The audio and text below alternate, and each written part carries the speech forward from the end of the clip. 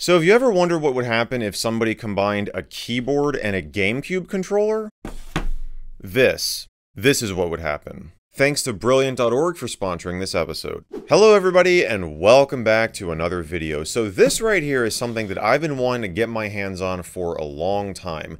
The GameCube controller and keyboard hybrid that was released exclusively in Japan back in September of 2002. For 6,800 yen, which was around $55 US at the time, you could pick one of these up for use exclusively with Phantasy Star Online episodes 1 and 2. For those unfamiliar, really quickly here, Phantasy Star Online is considered to be the first online role-playing game for video game consoles.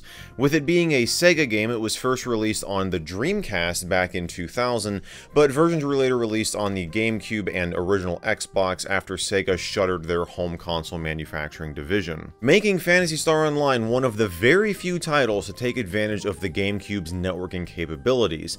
And this keyboard was created to be a sort of replacement to the Dreamcast keyboard that players could use to more easily chat with others online. But instead of just making a standalone keyboard accessory, Nintendo decided to basically stretch out a GameCube controller and plop a keyboard right in the center, which is definitely unique to say the least. And if you didn't have this, you'd have to settle for using the on-screen keyboard that most players here in the West had to deal with because, again, this was a Japanese exclusive item. But if you wanted to even play this game online in the first place, you'd have to pick up the GameCube's modem or broadband adapter, whereas the Dreamcast already came with a modem pre-installed in most regions. So assuming that you were a GameCube player with a copy of Phantasy Star Online and had a modem or broadband adapter and were either living in Japan or were willing to pay to get one of these imported to where you lived, here's what you would get. The box itself is pretty straightforward, pretty basic looking. You've got an image of the keyboard right here. You've got the Phantasy Star Online logo down here at the bottom, just to let you know that that's what this was designed for. If you're wondering, the GameCube controller portion of this keyboard works just fine with any GameCube game, but the keyboard portion only works with Phantasy Star Online. People have tried to get it to work with Animal Crossing and some other games, but it's just not compatible. So you can't use the keyboard portion with any other game, but if you were buying this, you were buying it for Phantasy Star Online, most likely, so, you know, it wouldn't really make sense for you to purchase it otherwise, unless you were a collector, like I sort of am, because that's pretty much why that I bought this, to have in my collection and to showcase on this channel. So, if we open it up here, we have the warranty card here. I am missing the instruction manual in here, unfortunately, but it would come with one of those, so I'll just briefly show you what we got here. Pretty basic warranty card. And here is the keyboard itself. We'll go ahead and take out the cardboard thing there, and here it is. Now this one has definitely seen better days. It's still in great condition, but you see it is very yellowed, so this has to be retrobrighted. And I will say, using this definitely takes some getting used to, because, you know, I'm used to the way that a regular GameCube controller is, with all the buttons being much closer together, so it definitely is a little bit wonky to use at first, but, you know, I've been messing around with it with a couple of GameCube games, and it's not really that bad once you get used to it. This was actually manufactured by a different company. You see this ASCII logo up here? This is not the standard. ASCII was the name of a Japanese company that manufactured this keyboard. There was also a later version manufactured by Sammy. It is pretty much identical, but it was sold around the time that Phantasy Star Online 3 was out. But both of these keyboards, although they were manufactured by different companies, were actually able to use the same buttons that would appear on a first-party GameCube controller. So you really feel right at home. I mean, you got the same exact grips here. The buttons are all the same. The button layout is the same, with the exception of course, the start button here, which normally would be in the center. They had to move it somewhere because the keyboard's there, so they moved it over here to the left side, which actually works out really well because you can just move your left thumb here to hit the start button whenever you need to. But yeah, you got your shoulder buttons up here, you got your Z button. It's all exactly the same as, you know, a regular GameCube controller, just with a keyboard in the center. And the keyboard itself is definitely really crammed and tiny. These keys are super small. I was kind of just doing some test typing on it, and I found myself like pressing 2 keys at the same time. So it definitely, like, this is far more of an adjustment than the GameCube controller portion itself. One last thing that makes this different from a regular GameCube controller is that it actually has 2 connectors to plug into the controller ports on the console. So the blue one here is for just the GameCube controller port portion, and the white one is for the keyboard. So if all you want to do is use this as a GameCube controller, which again is all you're going to be able to get out of it in most games anyway, all you have to do is plug in this blue connector to your GameCube or your Wii or your Nintendo Switch using the USB GameCube adapter, which, yes, it works fine on that. We'll test that out later on in the video as well. So yeah, that's the unboxing. Let's go ahead and try it out with some games. Alright, so I figured we'd hook this thing up to my Nintendo Wii, since we've been doing a decent amount of Wii stuff on the channel recently, and we're going to pop in a classic Mario Kart Wii right here, since the game is compatible with GameCube controllers, so it'll have no problem recognizing this one.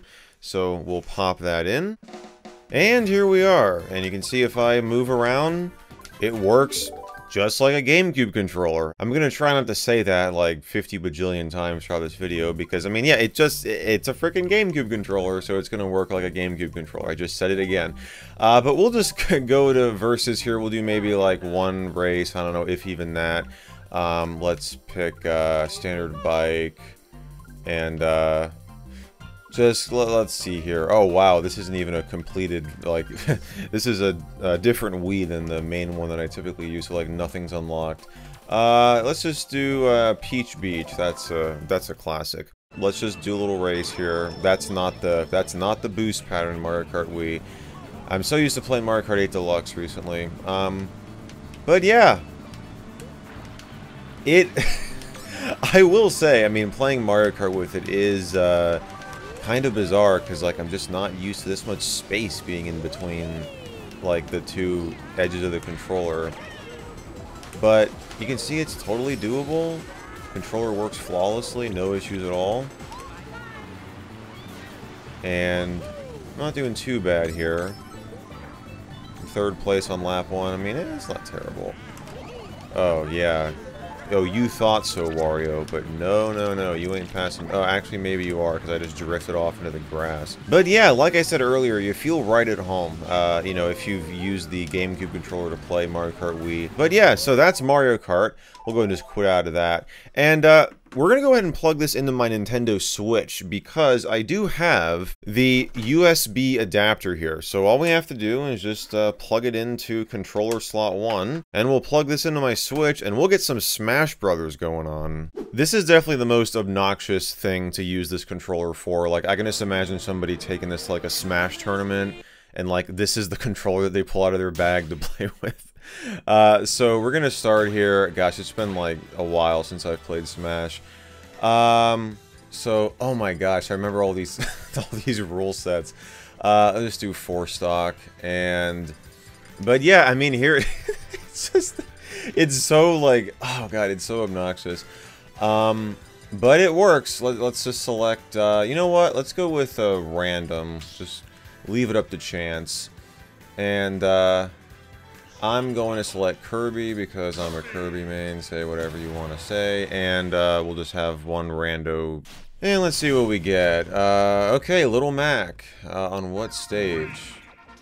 Ah, okay, I can live with that. So yeah, it's just, it's just so obnoxious. I mean, I know I've already said that like 10 times, but like, geez, man, it is, it again, takes some getting used to, but it's not terrible.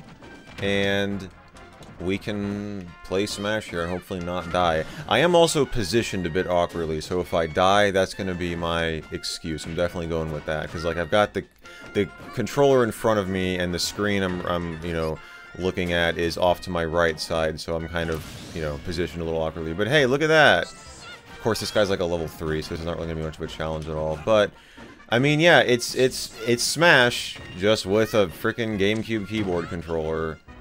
And, yeah. I mean, what else is there to say about it? Wow, he just, like... Of course, Little Mac doesn't have the greatest recovery.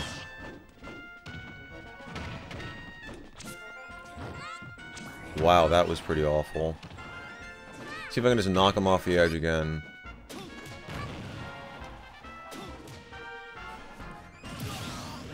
Oh no you don't. Oh no you don't. Get over here. Yeah, you just fell right into that one. Or I fell right into you. You just stayed there and didn't do anything. Again, he's a level 3, so... What do you expect? Oh, wow. Oh shoot, he's got, oh, well, he just wasted it. He just wasted his knockout. There's game. That's my first game of Smash Brothers with this controller. I actually did not play that. I wanted to save that for just doing it on video. But yeah, I mean, that's just, again, the most obnoxious way to play Smash. Now, I know you guys are probably saying, why don't you try Phantasy Star Online, since that's the only game you can actually use the freaking keyboard with? Well, here's the thing. I tried Phantasy Star Online with this thing.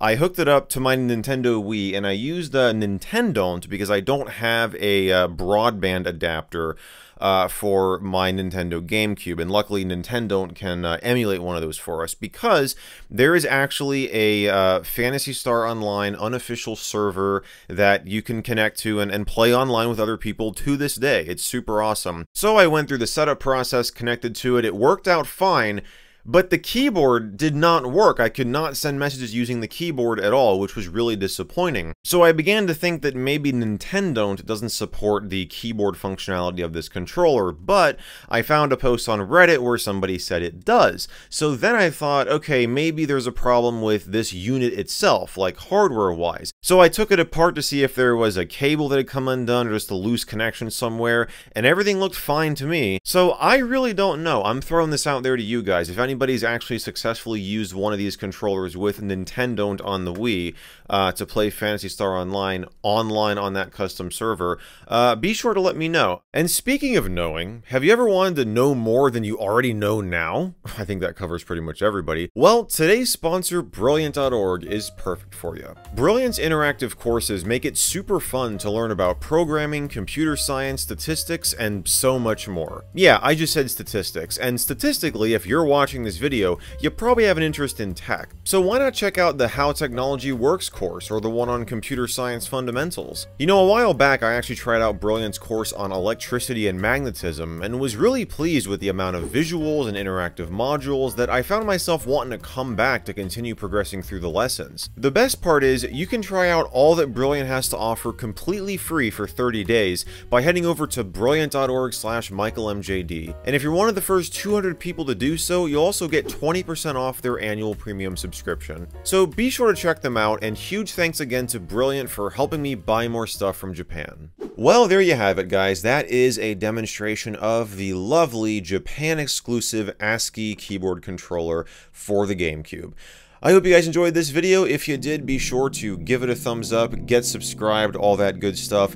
And if you really enjoyed this, and if you want to get early access to my future episodes, I do have a Patreon down below that you can check out. But either way, I just want to thank you all so much for watching, and I will see you in the next video.